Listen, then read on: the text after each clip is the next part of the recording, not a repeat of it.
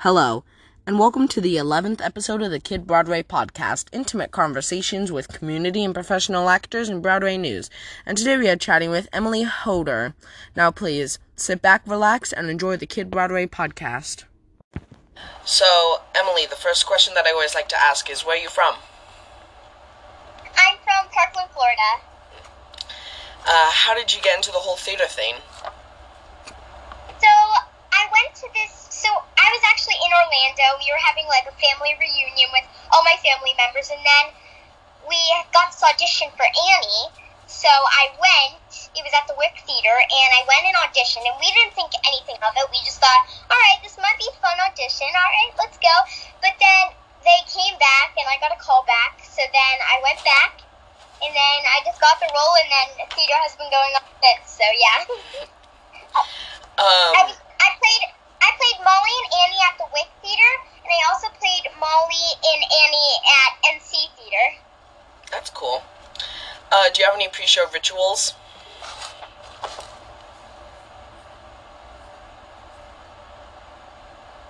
Do you know what a pre-show ritual is?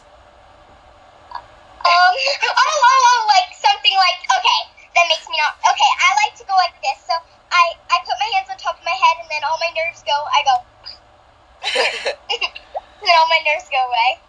That's cool. Yeah.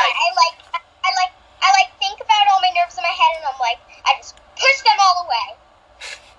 That's cool.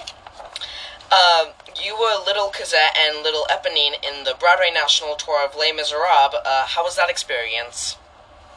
It was super fun. I loved making new friends, and I loved being on stage, singing alone in all the spotlight. That was really fun.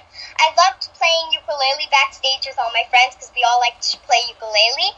And I also loved traveling to new cities and new towns. That was really fun. That's cool.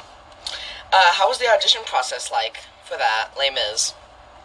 So I went to New York, and it was really fun. So I just auditioned, and then I got a call back, and then they asked me to come back in, so I auditioned. And then we only had a few hours left in New York, so me and my mom were running around like crazy people, and we were running around in Times Square. We were going to the M&M store, the Hershey store, the Disney store. We were going to all those fun stores. That's really cool. And do you look up to anyone in the theater world? I look up to